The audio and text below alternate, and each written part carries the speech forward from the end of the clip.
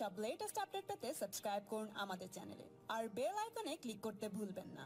তৃণমূলে থাকতেই পঞ্চায়েত ভোটে বিরোধীদের বাধা দান নিয়ে প্রশ্ন তুলেছিলাম। বিজেপি যোগদানের পরই দাবি করলেন কলকাতার পুরসভার প্রাক্তন মেয়র শোভন চট্টোপাধ্যায়। একই সঙ্গে বললেন, দেশ ও দশের জন্য সাহসী পদক্ষেপ করেছেন প্রধানমন্ত্রী নরেন্দ্র মোদী। বুধবার দিল্লিতে বিজেপি সদর দপ্তরে গেরুয়া শিবিরে নাম লেখালেন শোভন চট্টোপাধ্যায় ও বৈশাখী বন্দ্যোপাধ্যায়।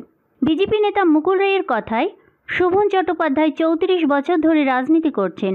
বাংলার রাজনীতিতে অত্যন্ত গুরুত্বপূর্ণ ব্যক্তিত্ব। নতুন দলে যোগ দিয়ে পুরনো দলকে বিঁধেছেন শোভন চট্টোপাধ্যায়। পঞ্চায়েত ভোটে গণতান্ত্রিক অধিকার প্রয়োগে তৃণমূল বাধা দিয়েছে বলে অভিযোগ করেছেন বিরোধীরা।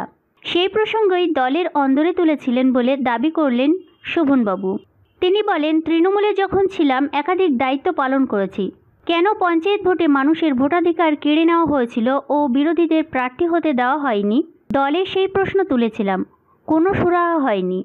শোভনবাবু আরও বলেন, মোদী ও শাহের নেতৃত্বে লোকসভায় সংখ্যাগরিষ্ঠ আসনে জিতেছে বিজেপি। তারপর দেশ ও দশের জন্য সাহসী সিদ্ধান্ত নিয়েছেন প্রধানমন্ত্রী।